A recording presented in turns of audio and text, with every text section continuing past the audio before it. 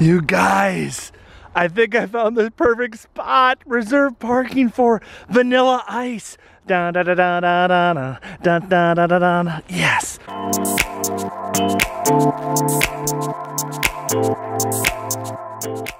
The November Cache Crate is here, better than a set of Del Griffith's shower curtain rings. If you get that reference, I really like you. I like you a lot.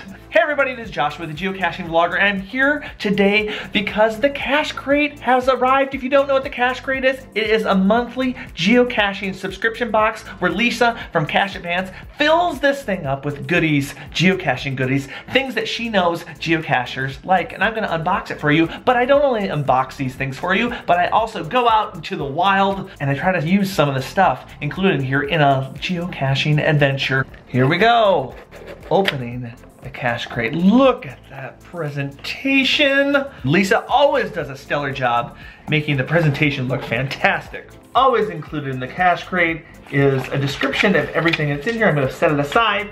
Oh my gosh, we don't have one, we don't have two, we don't have three, we have 5 Bison tubes.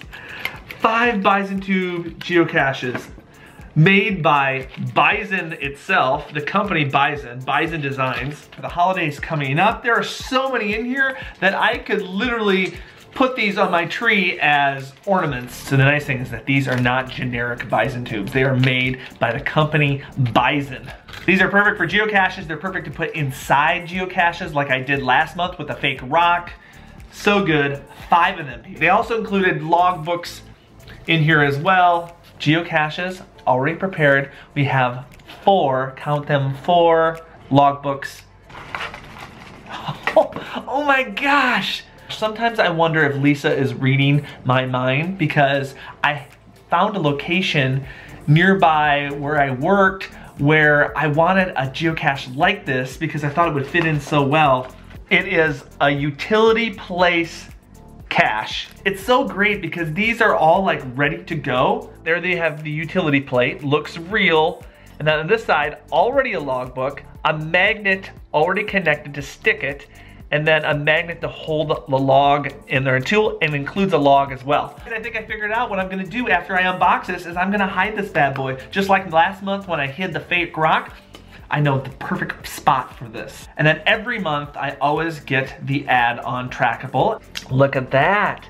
E.T. phone home. Phone home, home phone. We have an alien trackable tag. It says on the back, it says, Earth is only 225 million miles from Mars, but my GPS still can route me without recalculating. What a great cache crate. I ended up with a total of 5 geocaches, logbooks, a trackable tag. All right, so if you're interested in the Cache Crate or getting the Cache Crate for somebody else, what an awesome gift it would be if you purchased as a gift for the holidays a Cache Crate for somebody for several months or a few months. You can cancel anytime. But if you're interested, go to cachecrate.com. All the information is there. You can subscribe. And you too can have geocaching sweetness delivered to your door every month. I promised you that I would go hide this. So let's go hide this right now. Let's go.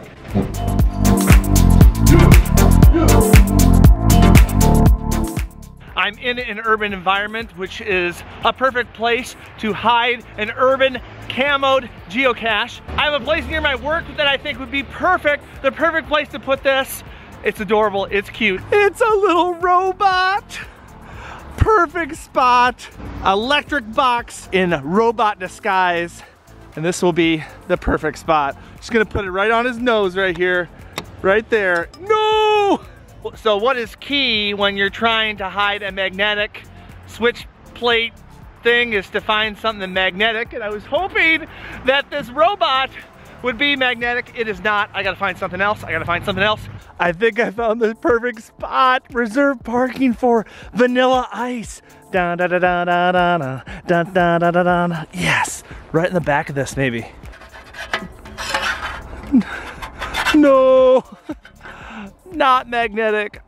Oh, try again. 3 hours later. Friends, the best thing about geocaching is the places it takes you. It takes you to cool little roadside attractions, and we're in Royalton, Minnesota, which is the home of Treasure City. It is a place filled with treasures. It is fantastic. But I have my light plate geocaches the park right next to Treasure City.